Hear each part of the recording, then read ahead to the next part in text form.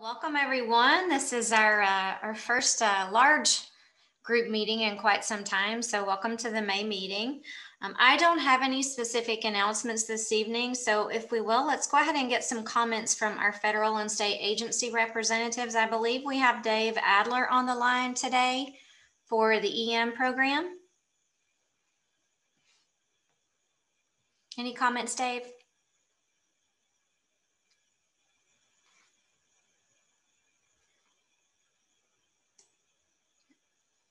See, Dave's on mute. Sorry about that. Dave's here now. I'm pinch hitting for Jay Mullis today, he's got a mouthful of Novocaine and is in no position to speak to the group, but he's doing fine. Thanks again to everybody for giving us some of your time this evening. Really appreciate your participation, even if it's only via the Zoom format. Hopefully, as things revert to normal, we can continue to make progress towards actually seeing one another.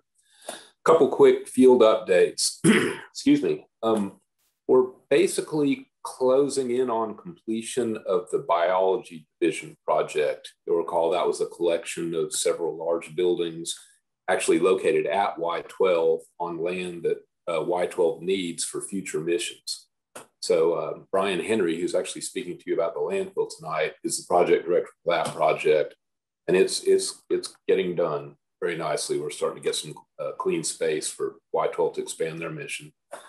At Ornell, we've completed a couple projects. One was the tritium target preparation facility. That work was actually done by a small business.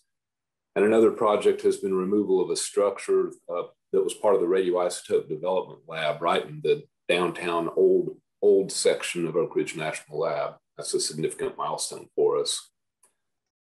We had a groundbreaking ceremony for a project that will really help us with the cleanup at Y12. You'll hear it referred to as the West End Protected Area Reduction Project, or on occasion, you'll probably hear it referred to as the WEPAR project. Fundamentally, what it is a relocation of the security fencing and security systems so that a lot of the work that we need to get done is now outside of the fence rather than inside of the fence. That'll increase the efficiency of our work by a lot, probably 50%, and enable us to really get going in Y12. I think it's still a few years, let's see, slated for completion in 2025. So that's when they'll have everything relocated. Let's see. We had a nice visit with Nicole Nelson-Jean, who's the new head for field operations within DOE. We toured her around ETTP and elsewhere, and I think it's fair to say she was very pleased with what she sees happening in Oak Ridge. I got to meet with her for a little while, and she repeated multiple times that she saw Oak Ridge as kind of a leader in the cleanup business. So that was very nice to hear. And then just to introduce the topic tonight, obviously this is something that we care a lot about. We think that ensuring the availability of adequate disposal capacity is one of the key things that enables successful cleanup. So tonight you'll be hearing about proposals to build some additional disposal capacity for demolition waste that we generate as part of the Oak Ridge cleanup. You guys have already actually given us a recommendation on this project, I think back in 2018. And we're not specifically asking for another recommendation, though if you choose to submit another recommendation, that's fine. We'll always be interested in and attuned to input from the board. The last recommendation that you provided us basically promoted securing funding for completion of the project, making sure that we had good public engagement as we proceeded with the project, and also make sure that the facility built had the capacity to expand as needed to accommodate all the waste we expect to generate. Now, again, I want to stress the hazardous material that we generate, or certainly the most hazardous material, be it chemical or radiological, doesn't go into this facility. It goes away, but we do need a facility that will allow us to handle all the brick and metal and wood and soils, the less hazardous materials that will be generated as part of the cleanup program. So we're happy to provide an update on that tonight, and I look forward to a good discussion on it afterwards. And with that, Shelley, I'll turn it over to the next person. Sounds great. How about you, Miss Connie? What have you got for us this evening from the EPA? Thank you, Shelley. Thanks, Dave. Dave basically covered a lot, and I don't have anything to add. I would like to announce that Carl Frody, the project manager for the EMWMF and the proposed EMDF, is also on the call. Thank you. Wonderful. Thank you. And how about you, Christoph, for TDEC this evening? Good evening. Pleasure to participate. I have no announcements, no news. I'm just awaiting the presentation. Sounds great. All right. Well, with no further ado, let's get Brian Henry introduced. For those of you that have not met Brian, he was named Y-12's Portfolio Federal Director in 2016. In his role, he oversees all of the planning and the execution for Y-12's current and upcoming cleanup projects, including all of the decontamination, demolition, and disposal operations. In his role, he's also leading preparations for the mercury treatment facility and the environmental management disposal facility, two of OREM's largest and most vital near-term capital projects. So obviously, we're really excited to hear from Brian today. Prior to his selection, he was OREM Senior Project Manager for the Environmental Management Disposal Facility, and he also served as the Interim Portfolio Federal Project Director for Y-12. Before joining OREM, Henry served as the Chief of the Reservation Management Branch at DOE's Oak Ridge office, and he also led its reindustrialization program. Henry has more than 20 years of federal experience working on complex facility and utility projects, including time he spent as a civilian employee for the Navy and the Air Force. Thank you for your service, Brian. He holds a bachelor's degree in electrical and computer engineering from Tennessee Tech, and he is a licensed professional engineer in the state of Tennessee. With that, I'm going to hand things over to Brian. Thank you, Shell. And I forgot to send you guys a short bio again, so I need to put that on my list so you don't have so much reading to do. So I'm glad to be here again to give you guys an update on our efforts to make sure we have enough disposal capacity. I think it's been a couple of years since we talked about this. So I'm happy to be here to talk about it today. Next slide.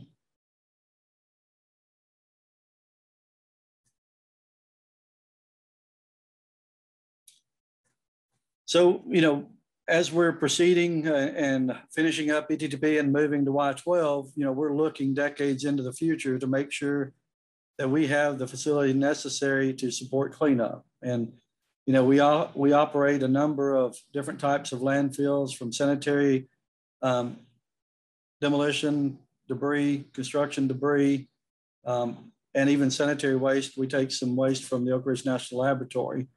Those landfills are permitted by TDEC. We also have a low-level radioactive waste disposal facility under CERCLA called the Environmental Management Waste Management Facility, which is operating today. As we move and look forward to Y-12 and ORNL, though, we need additional capacity to have the same success at those facilities and cleaning up those facilities as we have at ETTP. So we are looking to build another low-level radioactive waste disposal facility. And you'll hear me talk about the waste hierarchy because each landfill does have waste acceptance criteria that determines what types of waste they can accept. Next slide.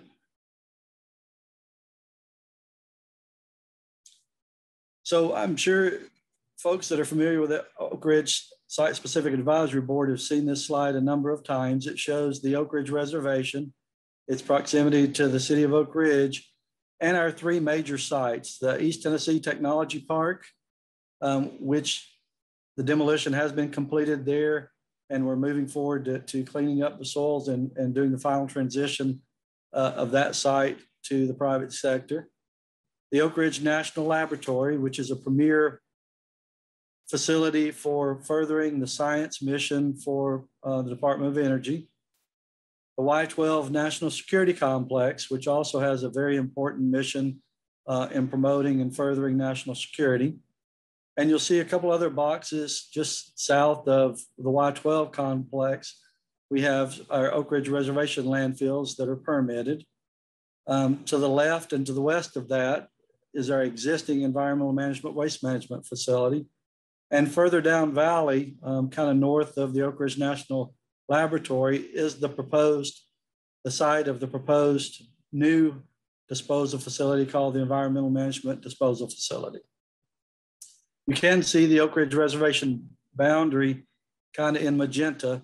The reservation is approximately 30,000 acres. Next slide.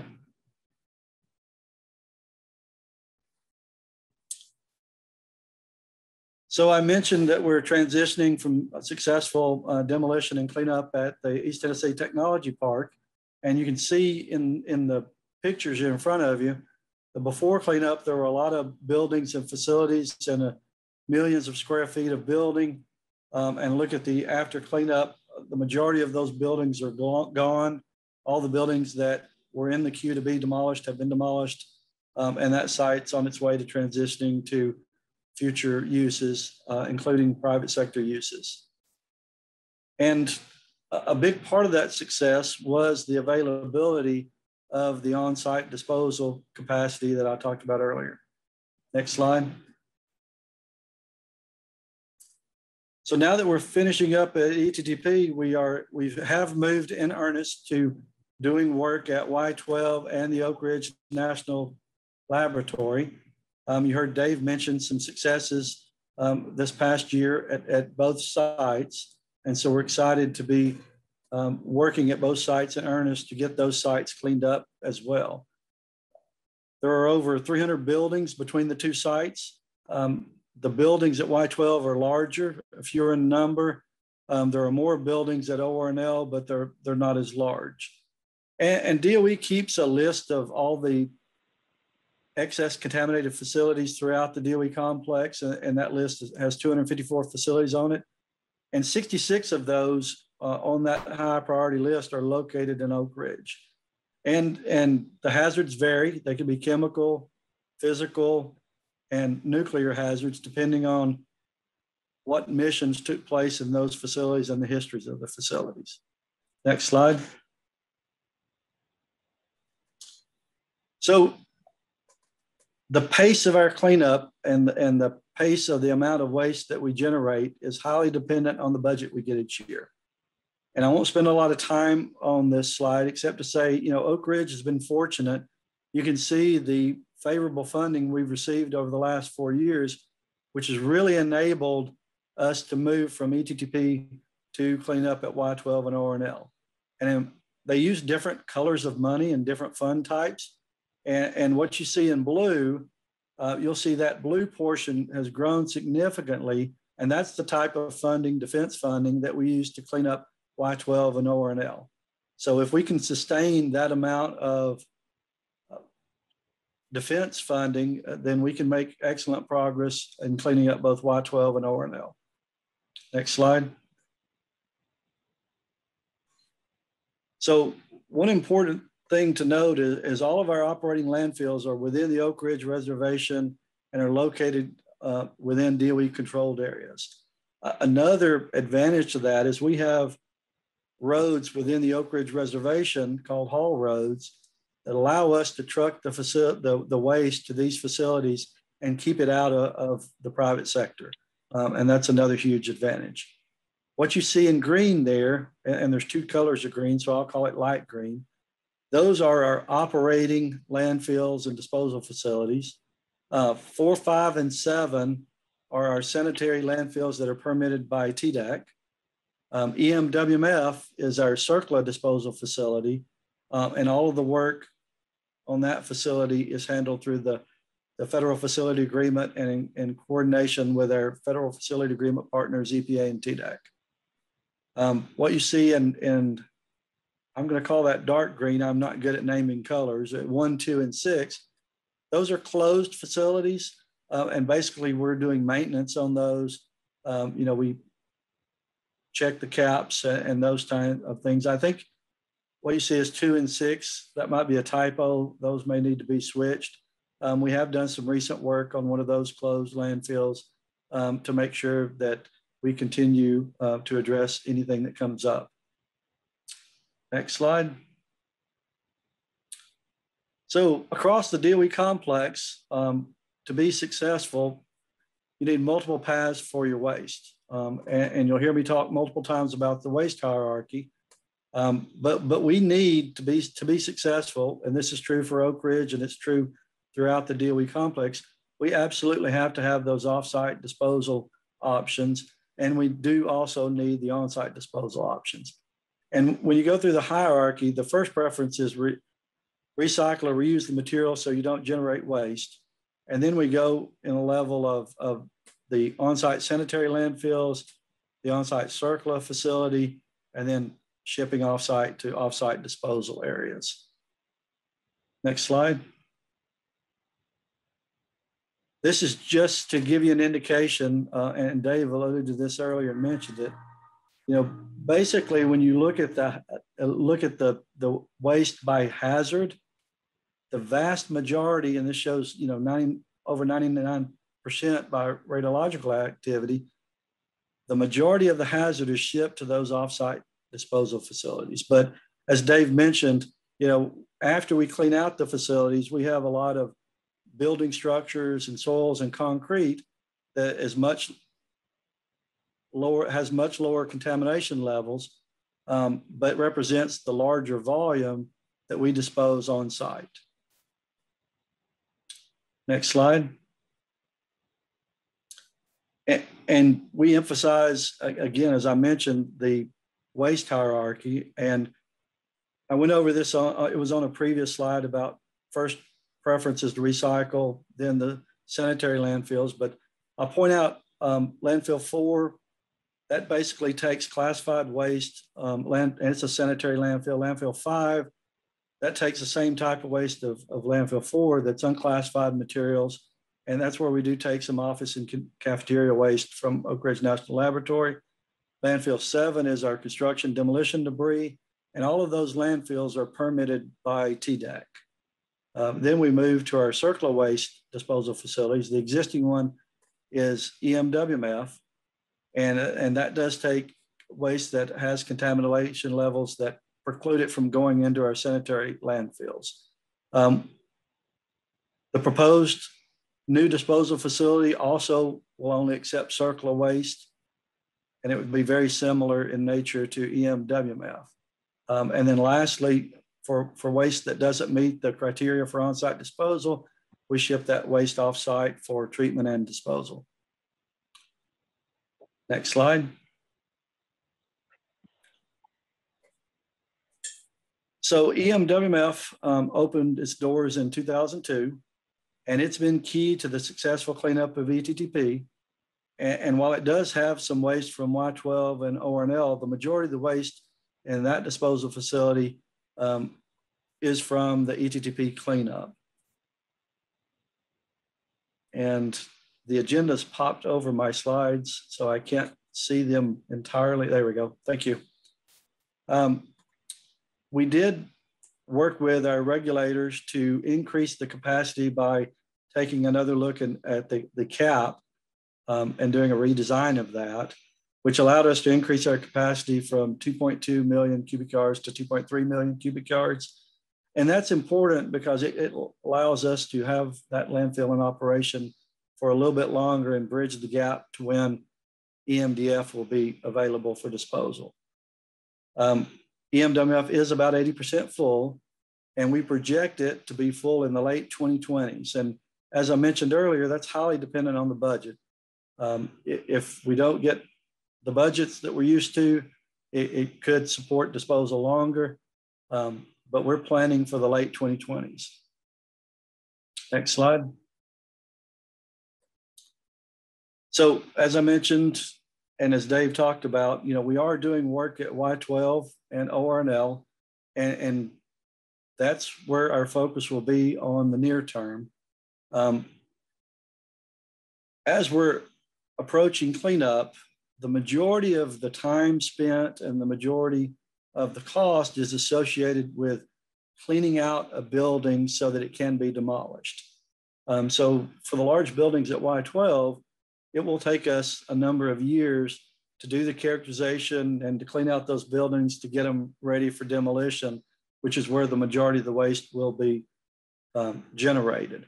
So we have a little bit of time. We have a lot of work ahead of us at those sites to get the buildings ready for demolition, but we need EMDF up and operational so that we can roll right into the demolition phase. As we emphasize the waste hierarchy, we're also trying to maximize the amount of waste that goes to our permitted landfills. And we have done a fairly good job of that in recent years. And so we are planning to do some build outs of the permitted capacity at our sanitary landfills. For instance, for landfill 5, the permitted capacity is a little over 2 million cubic yards. We've only built out about 1 million cubic yards of that capacity.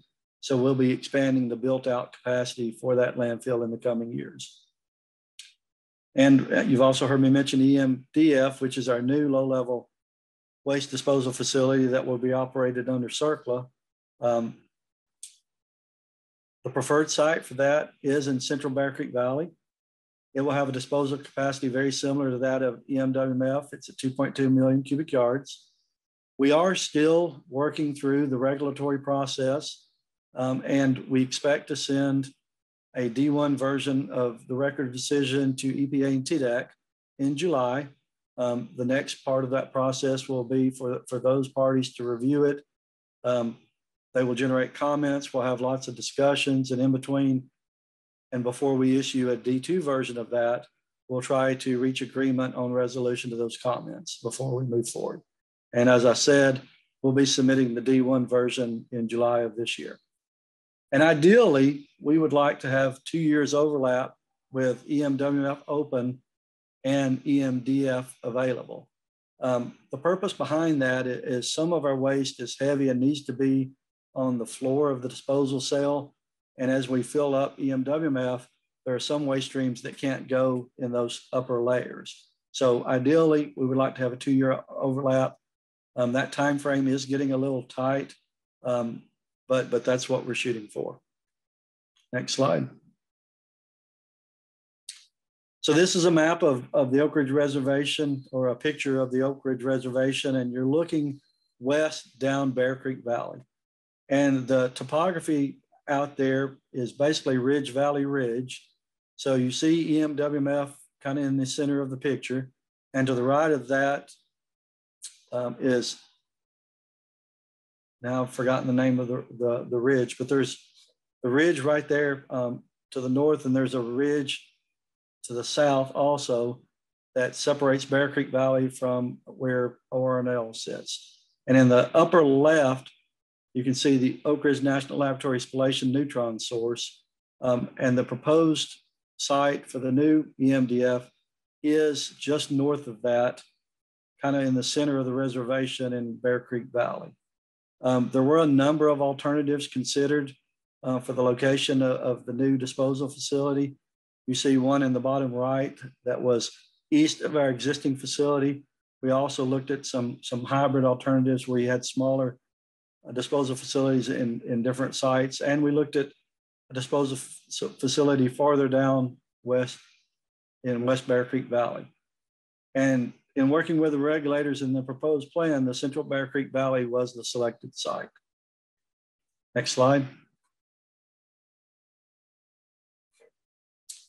So I think the last time we presented, we had on this topic, we had not yet issued the proposed plan or had the public comment period. That did occur in the fall of 2018. We've been having community meetings all the way back to 2015, but the formal public comment period for the proposed plan ran from September of 2018 to January of 2019. And that period was extended and was longer than the required public comment period. And all the comments we received during that public comment period and the responses to those comments are part of the submittal and included with the submittal of the D1 ROD that we will be submitted to EPA and TDEC in July. Out of the public comment period and discussions with the state and discussions on the proposed plan, The public's concerns and the state concerns were very similar, and a lot of the focus was on location of the groundwater, site characterization, what will the waste acceptance criteria be for the new disposal facility, and it's no secret that at Y12 a lot of mercury was used, and so there was some concern about what's going to happen with waste that has mercury in it, and so that was a lot of the theme of a lot of the comments were on those three topics. Next slide.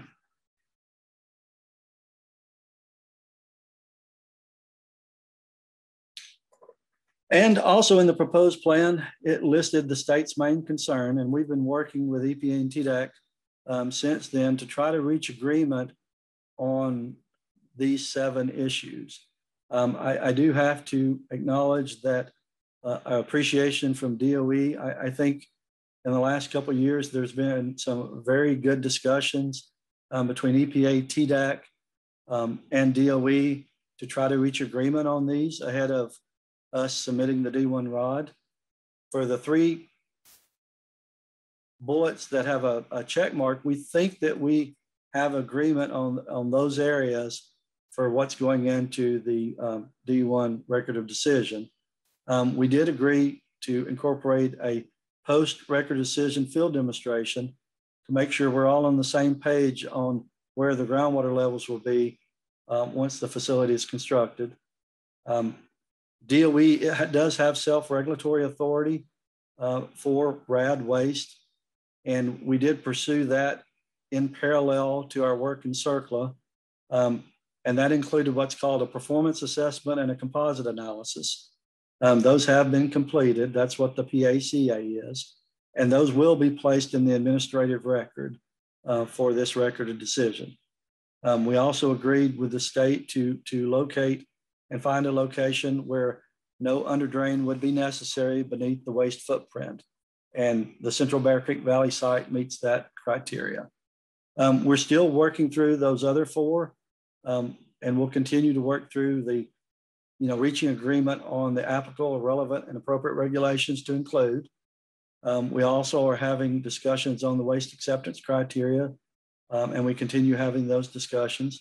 On mercury treatment and disposal, while we have not yet finalized an agreement there, I think we're very close to an agreement on mercury treatment and disposal. That would see any waste that would be characterized as hazardous waste under RCRA going off-site for treatment and disposal, and applying a discharge criteria for the landfill wastewater of 51 parts per trillion, which is the recreational ambient water quality criteria. So those are the 2 key pieces of an agreement that we're in the process of finalizing with respect to mercury treatment and disposal. There was a dispute between the parties on the radiological discharge limits for landfill wastewater. That dispute did go up to the EPA administrator, who issued a decision and a ruling in December of 2020. So now the 3 parties are working together to implement the key aspects of that agreement to move forward to reach agreement on RAD discharge limits. Next slide. So I've mentioned already 2 of these 3 paths, but to build a new on-site disposal facility, which is a capital line item asset project in DOE, we're basically moving along 3 different paths in parallel.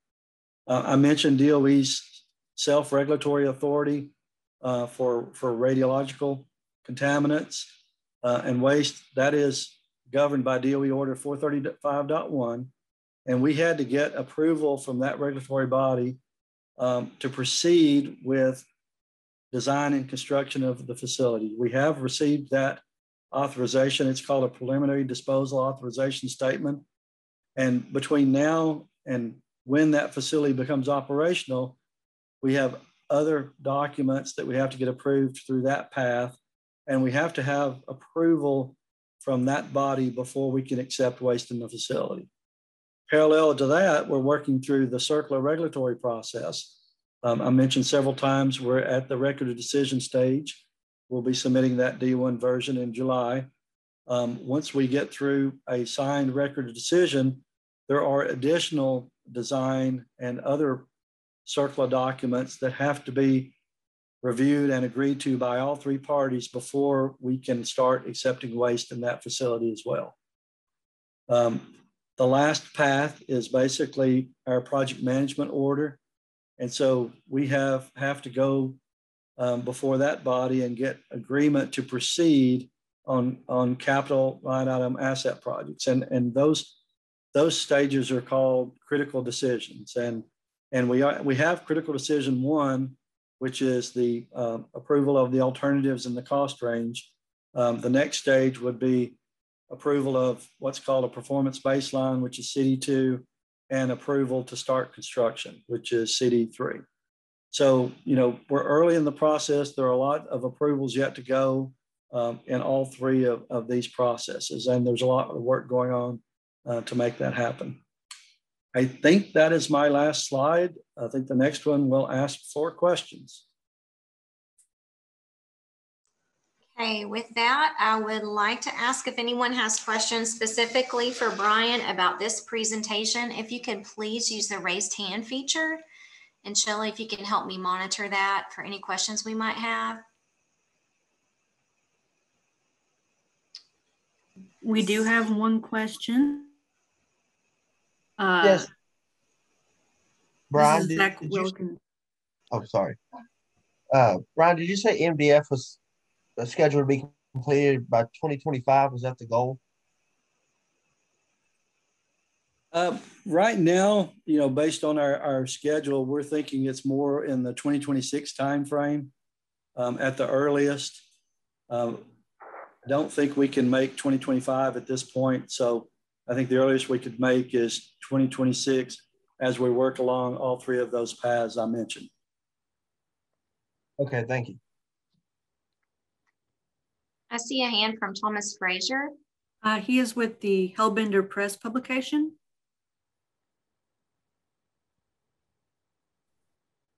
So, Tom, can you unmute?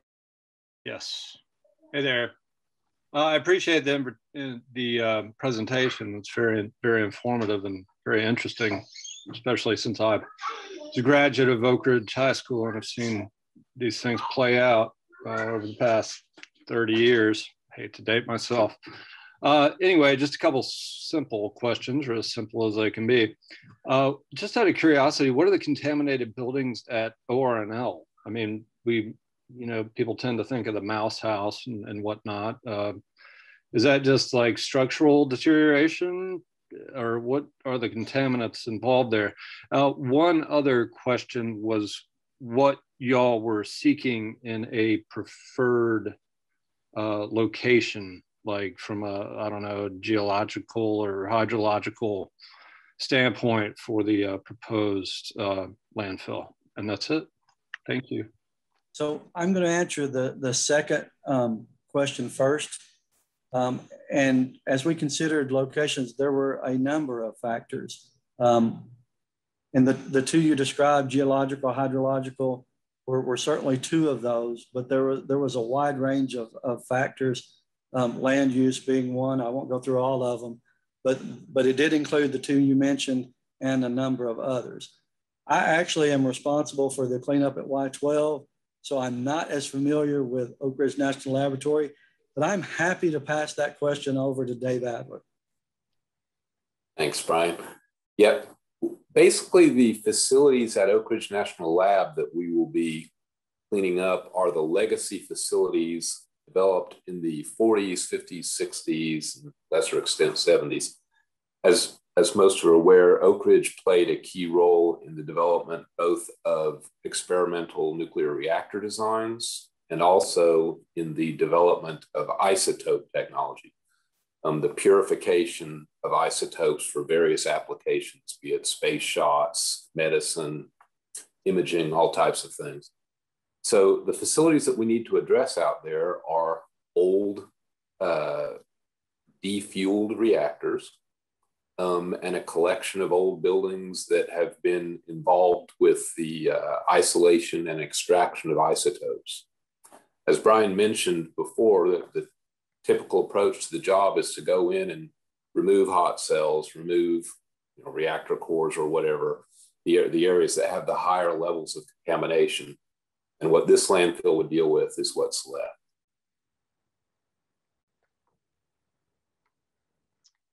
Thank you, Dave. And I believe thanks to from both. John Pat.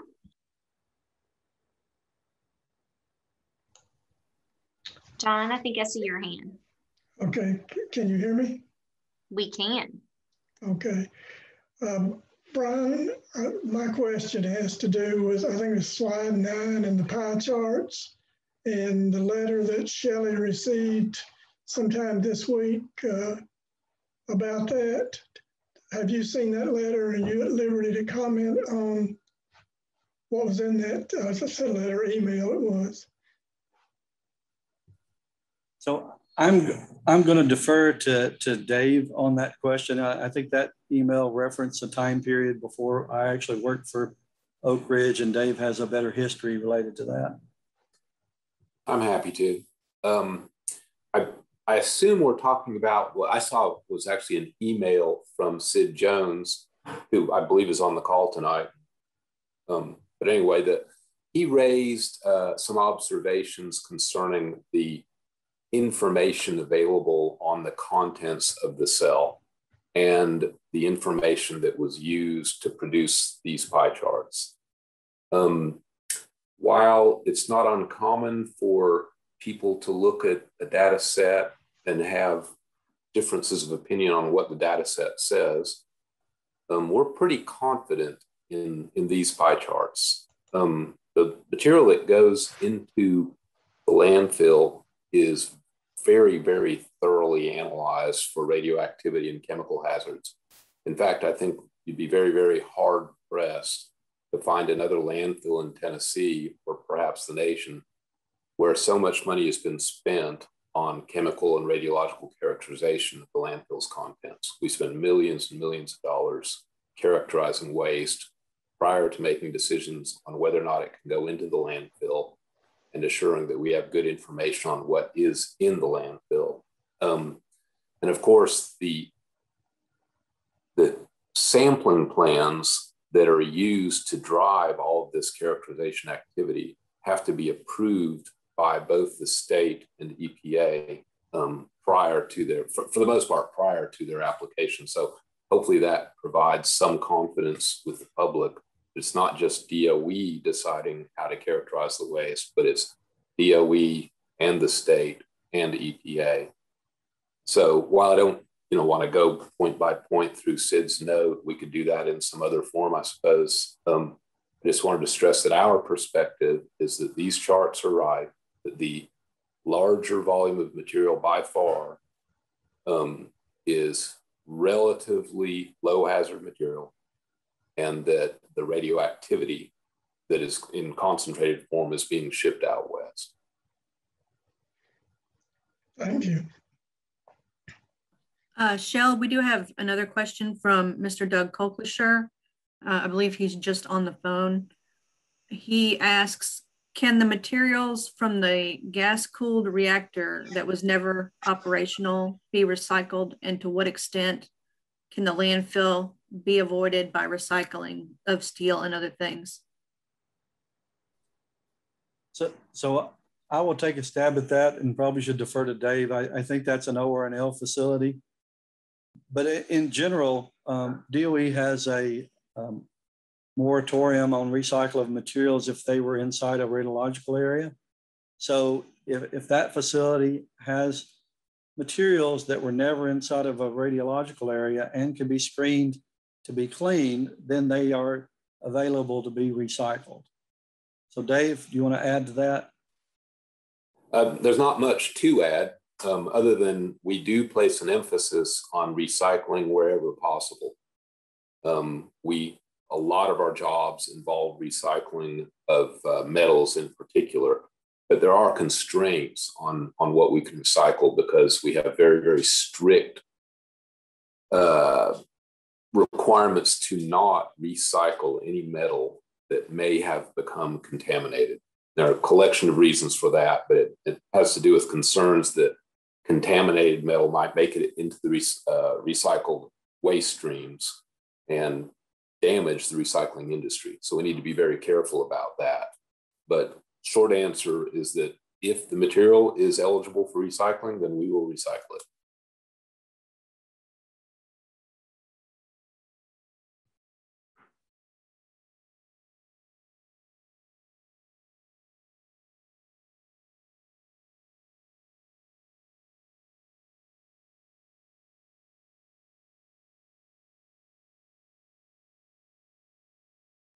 Mr. Frazier, if you could unmute.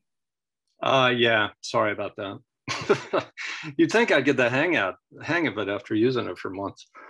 A quick question on the actual structural makeup and components of the new dump to ensure that obviously it doesn't disseminate, the contents don't disseminate to the external environment. And were there any changes made from previous such landfills? Sure, I'm happy to answer that. So RCRA Subtitle C landfills have a very prescriptive and defined criteria for your liner systems. And so the EMWMF and EMDF both follow that. So in general, at the bottom of the landfill, you'll have a 10-foot thick geologic buffer. The idea is to separate the waste from the groundwater. You'll have about a 3-foot thick clay liner. You'll have a leachate collection system and also a leak detection system. And those also include geomembranes between the layers. So what you basically wind up with is 15 feet when you include the geologic buffer and the liner system and the leachate and leak detection systems between the waste and where the water is.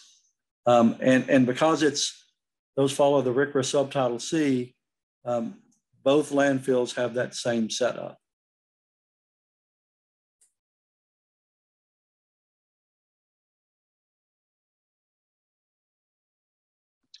Thank you.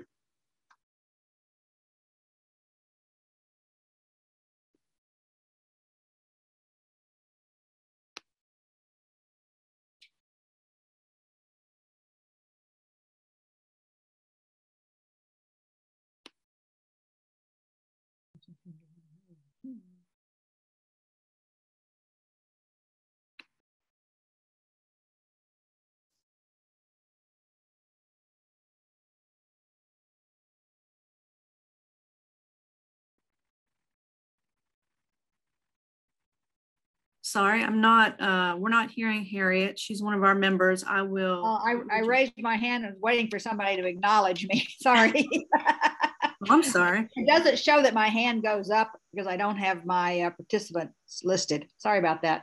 I know I've heard in the past what this membrane is, but could Brian kind of refresh my memory? I think of a membrane as a very tiny thing, and he's talking about feet. So I just need some clarity.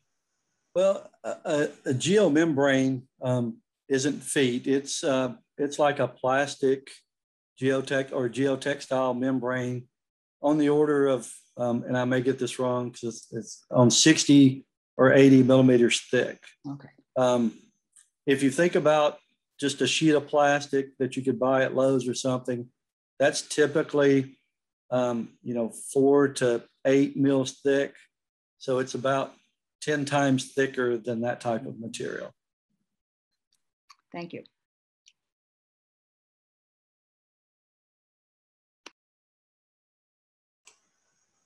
Shelley, I do have a question that come in from Doug Kolklischer.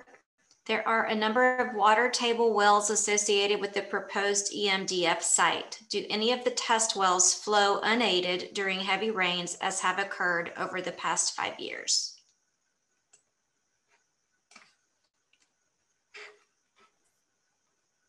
So the answer to that would be no. We do have a number of wells that we put in as part of a characterization effort. And they're used to estimate the current groundwater levels. Now, where the site is going to be constructed, you have a huge knoll area, kind of in the northern portion of the site. You have a depressed saddle to the north, where you have land that is lower than where the bottom of the waste would be. You have two tributaries to the east and west, where the land is lower than the waste would be. And then to the south, the land slopes down as you go toward the creek. How far below the surface the groundwater is depends on the seasons and the proximity to the drainage tributaries. As you get closer to the drainage tributaries, the groundwater levels are closer to surface and near surface at certain times of the year. As you get up into the knolls, the groundwater is certainly deeper. We have about 2 years of data on those wells that we use as part of our discussion with EPA and TDEC.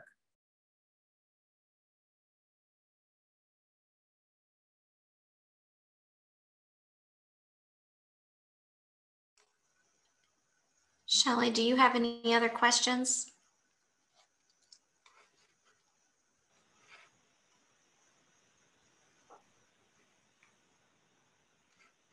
Hello.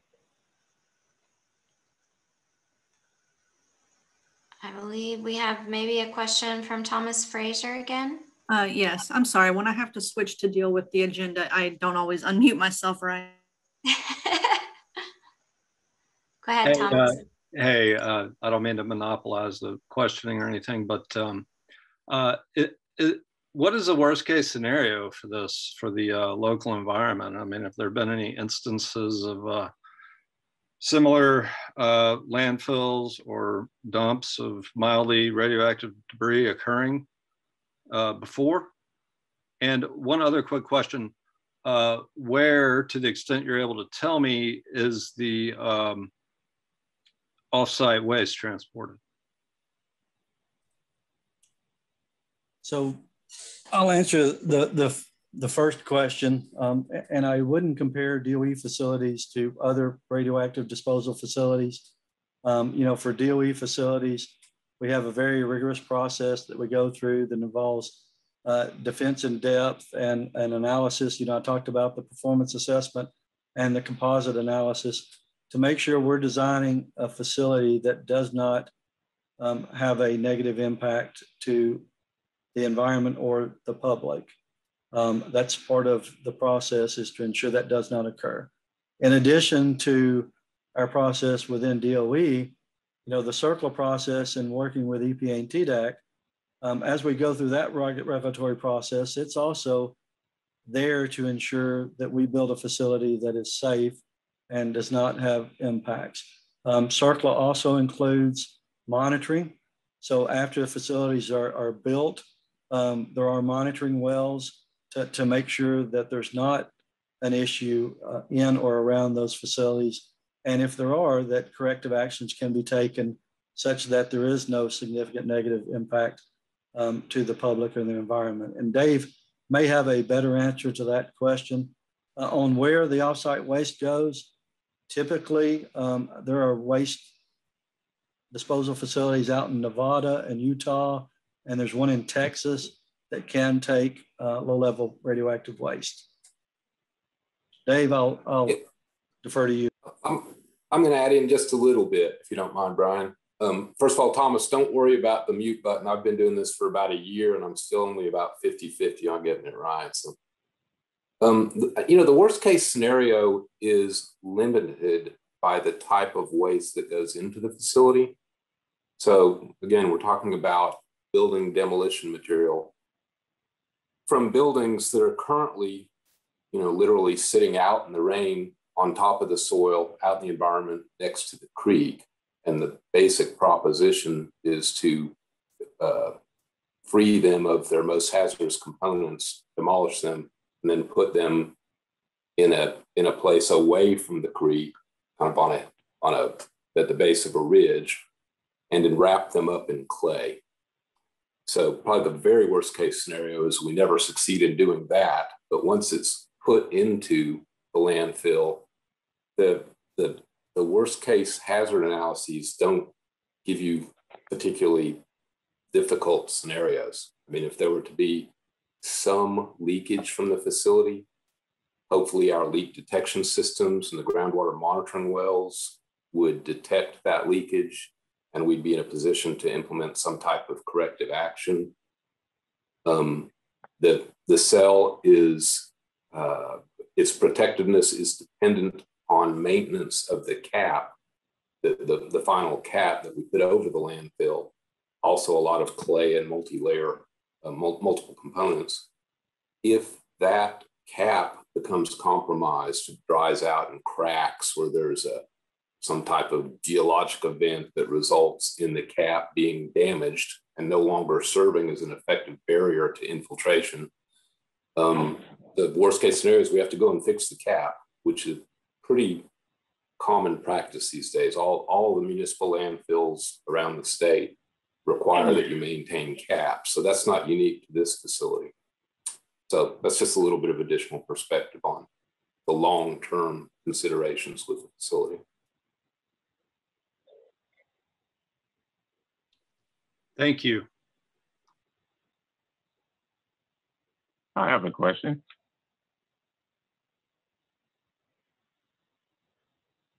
Can you state your name and go ahead? Hey, this is Leon Baker. I was asking the question. We were mentioning that there were 66 buildings on the list slated for demo. So we're saying that based on the budget, that number can increase or decrease. Is that what we're saying, Brian, on that? It was a good presentation, enjoyed. Yeah, I think that was 16 facilities that are on DOE's list of excess contaminated facilities. There are more facilities at Y12 and Oak Ridge that are part of our long-term cleanup efforts. And I think what adequate funding does is allows us to get that cleanup done sooner, right? If our budgets go down, we still are planning to clean up the areas. It will just take us longer. So, you know, much like we finished up ETTP, we'd like to finish up Y12 and ORNL cleanup in the 2040s or late 2040s. If the budgets are there, I think that's doable. If the budgets are not, it would stretch out a little bit or a lot, depending on how low the budgets were. Great.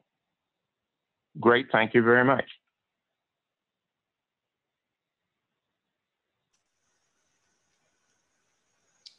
I believe I see a raised hand, Miss Virginia Dale. So much, and thank you for the presentation. I was wondering if you could provide some more information about the process for determining the waste acceptance criteria. This is critical since so much of your answers depend on what goes out west and what stays on site. Sure. And this will be part of, we are going to, so there's two answers to that. So, you have there's a number of different types of waste acceptance criteria. You have analytical waste acceptance criteria, and that comes from modeling such as supported the performance assessment and composite analysis. You can have administrative waste acceptance criteria. As an example, we're trying to improve on some and take into account some of the lessons learned from EMWMF. But in the record of decision, you will see as specific administrative criteria the Class C limits for contaminants. So even if our analysis didn't say that we needed to have a limit on those, there'll be an administrative limit based on the Class C criteria. If we work with EPA and TDEC and reach agreement on a limit on a specific contaminant, that can also be an administrative limit. That was done for EMWMF on the limit for uranium. So it's a combination of factors. The resulting waste acceptance criteria comes about and will be part of agreements between the EPA, TDEC, and DOE. And I will say, you know, there's also a primary circular document that follows the record of decision that goes into detail, all the details on how we implement the waste acceptance criteria as well. So there'll be some information agreed to in the record of decision. After that, there will be a circular document that will provide a further level of detail on how the waste acceptance criteria is implemented. Does that answer your question? Well, some of it, but I think we'll have to see the record of decision to really have the full answers. Thank you.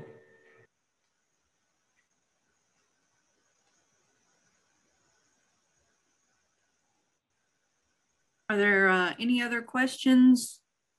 We are a little over time here, so we do need to move to public comment.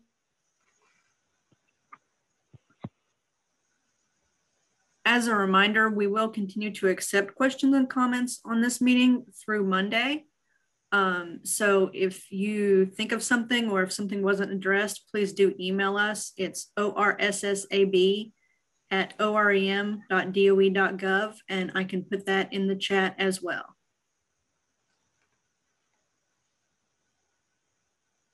With that, Shelley, I believe let's go ahead and move on to the public comment period. My understanding is that any comments were to be submitted prior to the meeting. Do you have any to read into the record today, Shelley?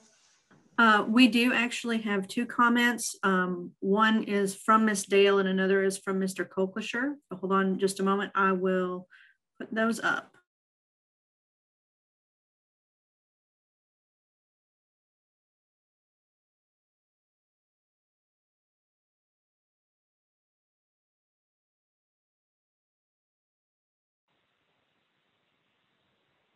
So our first is from Mr. Kolklischer, and I don't believe we have time to read all of it, but the main points I'll show you below.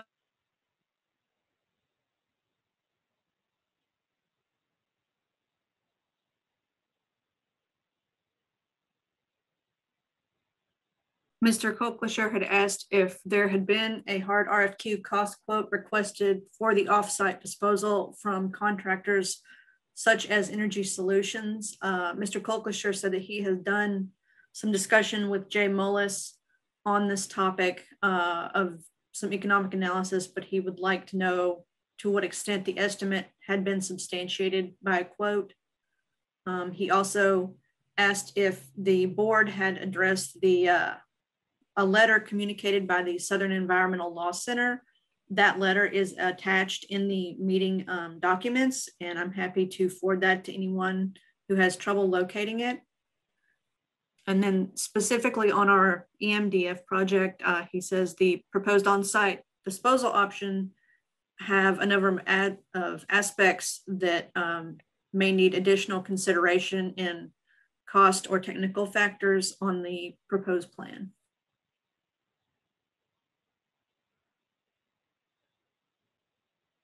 And then we will go to, Dave, do you want to address any of those, or we can forward those to the experts for some additional email that I can get back to Mr. Kolklischer? The latter, please. I want to do it properly. Thanks.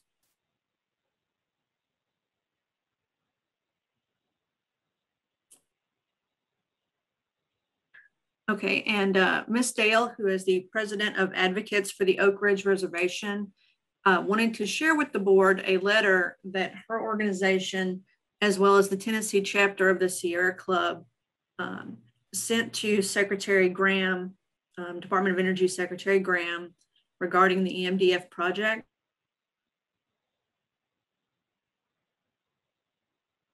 The full letter is longer than our allotted time for an individual comment, but she did note that there were 4 sections that they had highlighted for details of waste acceptance criteria, details of the comparative analysis of costs and jobs for on-site and off-site alternatives, waivers of regulatory requirements that would be needed for on-site options and rationale for those waivers, and a question on what treatment technologies have been evaluated or planned to reduce waste volume and to immobilize any mercury waste.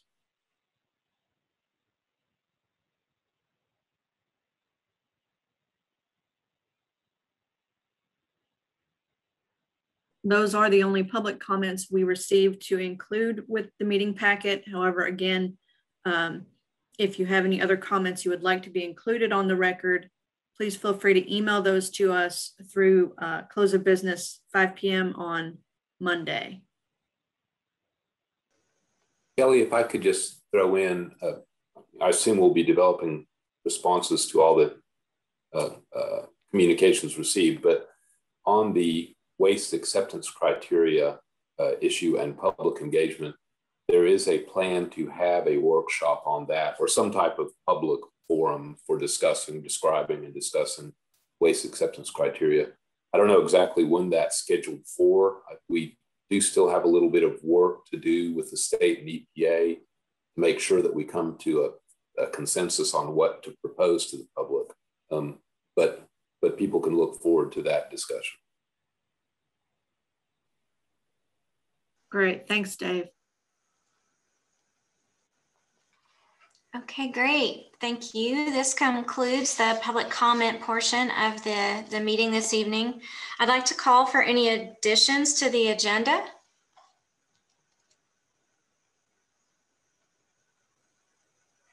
If we have no additions, I'd like to move to approve the agenda. I second that. Thank you, Leon. And a second? I second. Thank you, Leon. Number 2.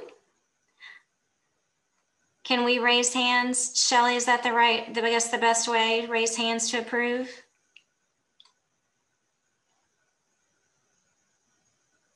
Yes, that's how we've been doing it, the raise hand to approve.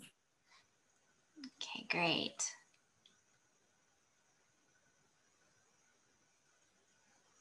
If you cannot use the raise hand function, please mention something in the chat window, or if you are solely on the phone, please, aye is fine.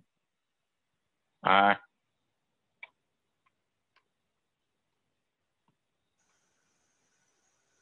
Are we good to move forward, Shelley? Do you have a tally? So we have 8 ayes. I'm actually looking to see exactly how many board members we have here tonight.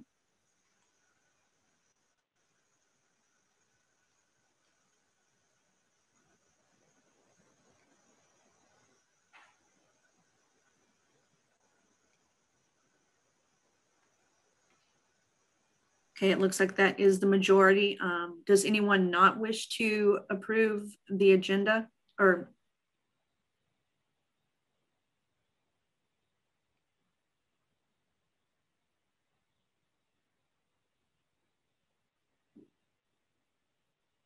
So I'm seeing there are 4 people with hands up. Is that to not approve the agenda, or have you not dropped your hands from previous? Georgette and Leon. Leon said aye. That Leon Shields. Yeah. Okay. So so any objections to approving the agenda? I see no hands.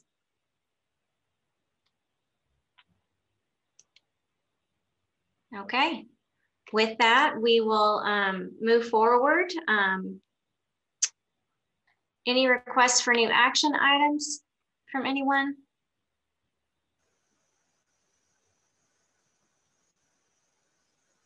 With no action items being requested, we'll let everybody know the next meeting will be on June 9th.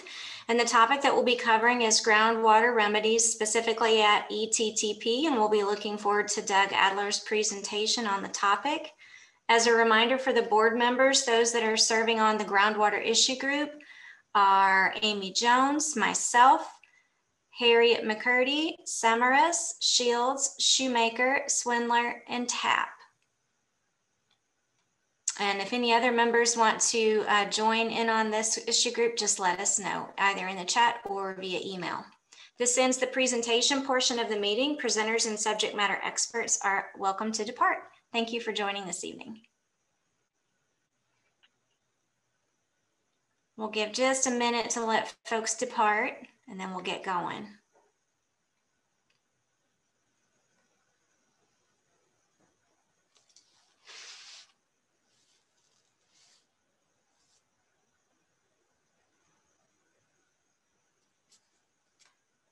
Okay. Seen a substantial reduction in our participants here. All right, let's go ahead and get going. I'm going to ask Miss Bonnie to go ahead and share with us the February and March minutes motions to approve.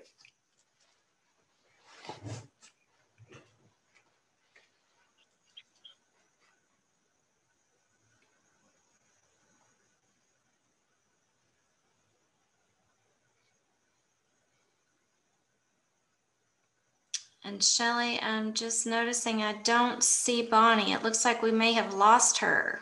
I think you're right. If you want to, you or Leon would take that over. That sounds great. Leon, do you want to take that or do you want me to? It doesn't matter either way. I don't have it in front of me, but I think the members should have seen it. So you want me to just open the floor for a possible motion for approval or denials? That sounds great. You have a motion to approve the said minutes that was sent out? Motion to I approve. motion that they be approved. We have a motion and a second from Mr. Tapp and Leon. All those in favor, please raise your hand. Aye. I know that aye is from Leon Baker. That's right, aye. Madam Chairman, it appears that the minutes have been approved. Thanks. If everyone could lower your hand. Do we want to do a separate motion for the March meeting minutes as well? Motion to approve. I have a motion for Mr. Tapp. Second. Second. All motion and a second. All those in favor, raise hand. Aye. Madam Chairman, we have an approval on the March minutes as well. Wonderful. Thank you. Okay, so our next item of discussion is a potential motion to approve the recommendation on the budget priorities. That recommendation has been provided in your packet. Shelley is also sharing that recommendation on the screen. John, I don't know if you want to take a minute to just talk through the recommendations that were presented by the EM committee before we move forward with any entertaining of a motion? I can do that. The recommendations that were in the packet and are being presented tonight are the result of two EM Stewardship Committee meetings. The first one in March, where we discussed and formulated some recommendations. And then in the April meeting, we went through those and made some minor edits. And the EM Stewardship Committee passed the recommendation on to the Executive Committee that these be presented to the board at tonight's meeting. The Executive Committee last week at their meeting approved putting those on the agenda for tonight. And just briefly, there were 5 recommendations, and I'll go through those quickly. Number 1 is to complete transfer of all applicable land parcels at ETP for productive purposes. We had quite a bit of discussion about that. Productive purposes would not necessarily just be industrial usage, but could also be recreational usage or whatever are appropriate and productive. And then continue working with the community partners to fully realize the economic development potential of reindustrialization. Second one was to provide additional funding to operate needed on-site disposition facility to allow continued uninterrupted cleanup progress. And you've heard a lot about that tonight, so that's nothing new. Third recommendation was to increase funding where possible for the mercury treatment facility to try to get it on the original schedule of 2025 as originally presented to the community. Whereas I think now maybe the official schedule is sometime in the late 2020s. Fourth one was the expansion of the aquatic ecology laboratory because of its vital nature in studying the mercury situation and to prioritize designing and testing new and improved remediation technologies. And the fifth was to provide adequate funds to maintain or upgrade infrastructure to ensure safe transportation of waste from cleanup projects to disposal. So with those 5 recommendations, I will move that the board approve these for transmission to Department of Energy. I'll second that nomination. Second. All of those in favor, raise your hand. Shelley, you let me know when you have an accurate count.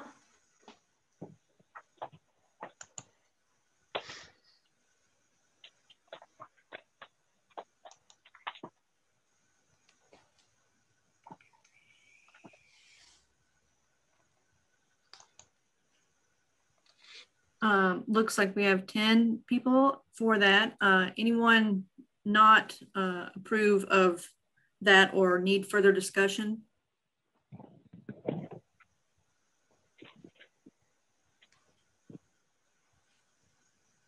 I believe I've lowered everyone's hands, so if you do not approve, please raise your hand.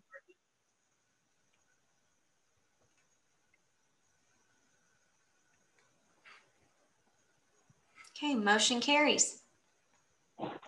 Thank you, everyone. And thank you. I want to say a huge thank you to the EM Stewardship Committee. I know a lot of hard work was put into this recommendation, and I appreciate all of the conversation and the back and forth discussion around this to make sure it was a great recommendation for the board to put forth. So thank you all. Well done. Our next item on the agenda is an item related to the headquarter charges on outreach and in-state cleanup. As most board members are likely aware, in April, we held the spring chairs meeting where the SSAB boards came together to share information about how things are going with each of our facilities and talk about next steps and best practices. And part of what came out of our previous meeting was aligning on a couple of charges that have been asked of us from headquarters relative to things that they need from us for a recommendation. The first of those charges is to develop a best practice white paper that the department could use as a guide to augment existing outreach programs and set expectations for future activities. As the board is aware, we did develop some recommendations for our board, and now we're being asked to come together as a national board to really solidify what that looks like in one view. The second charge is to identify SSAB 10-year expectations and guiding principles that could be used as a complex-wide framework for DOE's EM interaction with stakeholders and communities. Again, we did develop some recommendations that we've been looking at here at Oak Ridge and have put those forward to the board for consideration. Each of these charges have been assigned a subcommittee to really kind of develop the in-state product for each of these that will go to the National SSAB. I have not opted to work on the first charge. However, I did sign up to work on the second charge of identifying the expectations and guiding principles for stakeholder engagement. So that said, I also want to offer anyone on the board the opportunity to engage in these charge development opportunities as well. This is open to any member of the board that wants to participate. So if you have an interest in learning more, I think this is a really fantastic opportunity for anyone that may want to consider a board seat in the future, an executive committee seat. I would highly recommend taking part in this activity. And so with that, I'm just going to open it up briefly for questions about those charges. And if there's anything else I can provide about that, and then point everyone back to the 10-year vision document that was provided, as well as the meeting that took place last week. We can have some discussion about that as well. Any questions or thoughts for entertainment? If you could just raise your hand, that'd be great.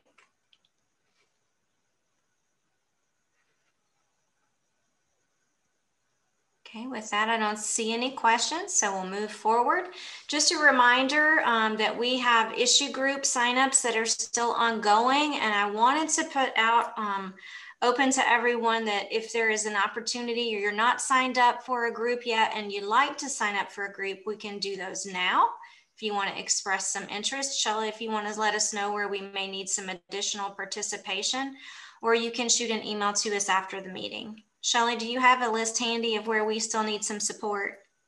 So at the moment, we have this topic, which as Mr. Adler had said, you know, DOE is not specifically looking for a recommendation.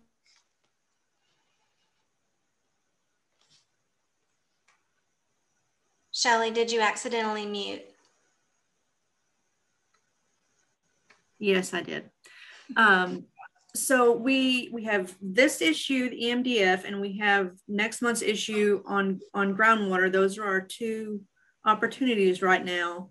If you look on the agenda right now, we have you, Ms. Lohman, Harriet McCurdy, Marite Perez, Leon Shields, Bonnie Shoemaker, Fred Swindler, and John Tapp, who have signed up for the EMDF topic. Anyone else, if you would like to join, you know, send me a message in chat or send me an email and we can add you. Also on the agenda is the groundwater current signups. Amy Jones, Michelle Lohman, Harriet McCurdy, Georgette Samaras, Leon Shields, Bonnie Shoemaker, Fred Swindler, and John Tapp. Again, if you would like to join that, please do let us know. We do prefer that all the members participate in at least one or preferably two recommendations during their membership each year. However, we understand that this year has been a little different and we do have, you know, a fewer meetings to have participated in. Thank you, Shelley. If anyone has any interest in those groups, please make sure to let us know. Those are great learning opportunities for folks, particularly those new to the board. With that, we'll transition over to responses to recommendations and the alternate DDFOs report. Ms. Melissa, do you have anything for us today? Just a couple things. I want to thank you for your budget recommendation. We don't have any other open recommendations at this point. I wanted to give you a quick update on where our new member package was. As I had talked at the last meeting, we had gotten our member package sent back to us and they wanted us to look at a few more candidates to add to the package. We have now gone out, done some more canvassing. We've come up with a new package. We've submitted that draft package to headquarters. They sent that back to us today saying that it is okay for us to go ahead and submit. Now, this is just the preliminary stage. We had made it through this preliminary stage last time. So, but anyway, I put the paperwork through and it was going through concurrence today. It will either have been signed this afternoon by Laura Wilkerson for Jay Mullis, or if she was not able to sign it, it will be signed by Jay tomorrow. So we'll be resubmitting our new package. That's all I have. Thank you. Thank you, Melissa. Thank you. And so next up for committee reports, John, anything you want to share for EM stewardship beyond the budget recommendation? The only question I would ask Shelley maybe is just kind of a procedural question. When we were meeting in person, we were trying to maybe get the issue groups to meet a little bit earlier prior to the meeting. Are we going to try to continue with doing that since we're meeting virtually now? So what we've been doing is I've been sending out an email introduction and kind of some background on each recommendation to the issue group. And it is totally up to the issue group if they want to meet. We are happy to set up a Zoom for them, or, you know, they are welcome to also meet together, you know, without staff assistance. It's completely up to those members how they want to do that. I guess would it be the issue group to give a recommendation as to whether we make a recommendation or not? If the issue group decides that no recommendation is needed, that is something that they could discuss at the EM Stewardship Committee. And then, you know, we could forward that opinion to the officers, just like we would a recommendation.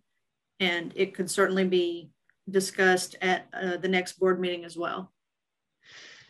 Yeah, I think all the officers are on the issue group, so I guess that'll get resolved pretty quick. So. Okay, thank you, Shelley. Appreciate it. Yes, sir. Thank you, Mr. John. The executive committee did meet last week. Really, the majority of the meeting was spent debriefing relative to the chair's meeting and the charges that we've been assigned. For those that have interest or maybe want to take part in the work that I'm personally doing with the second charge, there is a meeting next week. So if you'd like to participate, just let myself or Shelley know, and we can get you that invite. We did go over the work plan and just really kind of took some consideration relative to how that's going to look for the rest of the year. As you know, we'll have our meeting in June, and there is not another meeting until the August-September timeframe. And whether or not that will be an in-person annual meeting or not remains to be seen. So I would just say, you know, more to come relative to what that's going to look like. As soon as we get some insight from DOE, we'll certainly let everybody know. I'd like to call for any additions to the agenda. Any additional business?